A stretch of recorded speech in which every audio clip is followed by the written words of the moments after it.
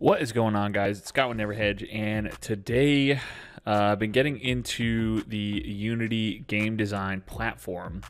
So I figured I'm still like a complete white belt in this, but I figured I would show you guys one of these tutorials that they have. If you're thinking about getting into Unity and maybe want to see what the tutorials look like, how hard they are, things like that. I think it'd be pretty good for that. Maybe we'll both learn something together today. So let's jump right into it. And I've done I did one of these last night, the Lego one, which was pretty good. Oh, Jesus.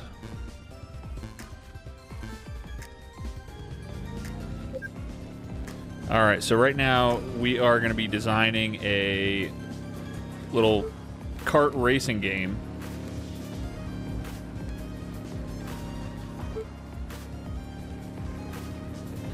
So this looks pretty basic. Boom. All right, done. Did that. All right, now we're getting started. Let's see, select the player game object. Next, let's make the player's cart go faster. Okay, excellent. So I'm gonna adjust the base stats. Let's increase it. Can we go higher than 20? Let's go to 50. It won't let us go to 50. We got to play by the rules here. All right, 20. Boom. Let's try it again.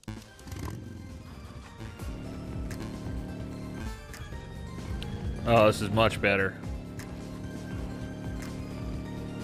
And this is a simple WASD, not even using the mouse for anything.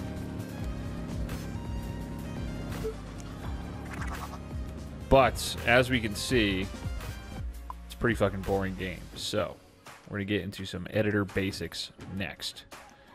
So, in the next step, we're going to learn more about the Unity editor. Yes, we need that. Alright, so, let's go and hit the hand tool.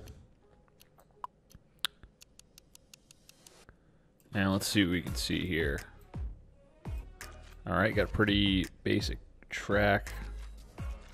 And if we hold the Alt button while we have the hand tool, we can pan around like this.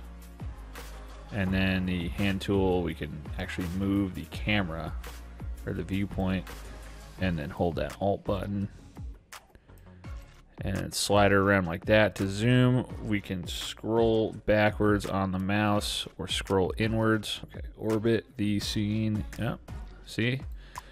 I'm already more advanced than the tutorial already after one day in Unity. So, all right, yeah, look at that. Already ahead of the game.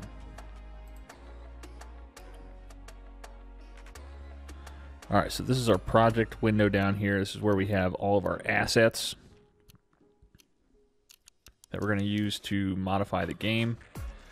And let's change those colors out. So this is our hierarchy of game objects here.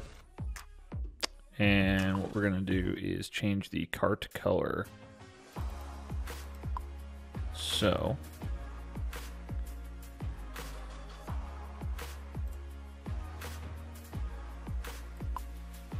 let's make our very own Never Hedge cart. So we need some nice purple.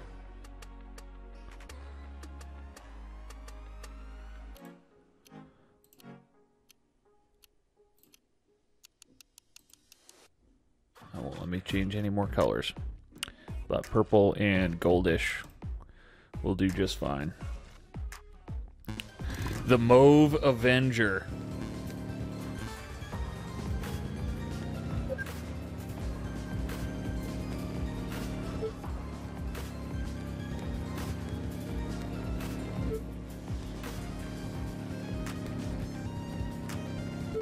Boom.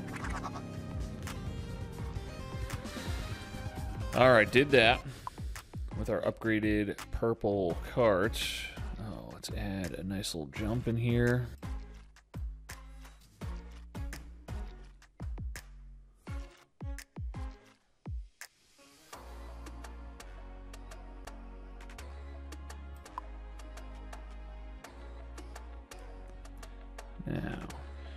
Now this jump is facing the wrong direction. So we got to come up here. And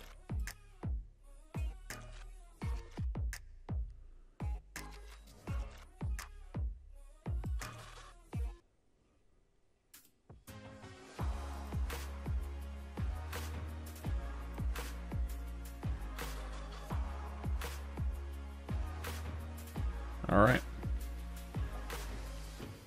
That might do something. Now let's take a look.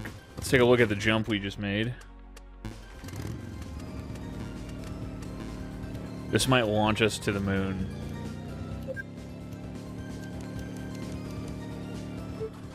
Oh, sweet mother of God.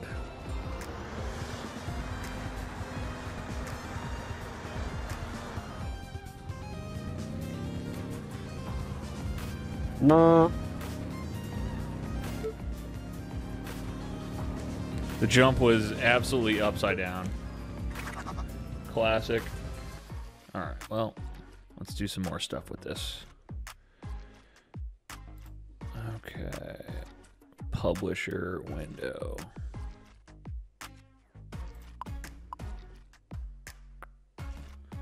And we're going to want to build and publish. Switch over to WebGL. Okay, we just published that game to the Unity platform. So that was cool. All right, so that was pretty easy. It's good to do these things though, because they kind of all build upon each other, and I think this would have been a little bit more difficult for me had I not already completed a different tutorial on creating a Lego microgame last night. So I'm going to be doing more of these for you guys, and eventually I'm going to be working on building a couple mini games from scratch with you guys, so you can see kind of over the shoulder what I'm doing here, and I'll throw them up on the Unity store there for free. Hopefully I get good at this to make a decent game for you guys. But that is pretty much all I got for you today. So as always, please make sure you are subscribed to the channel for more Unity tutorials. And I thank you guys so much for watching this far, and I will see you in the next video.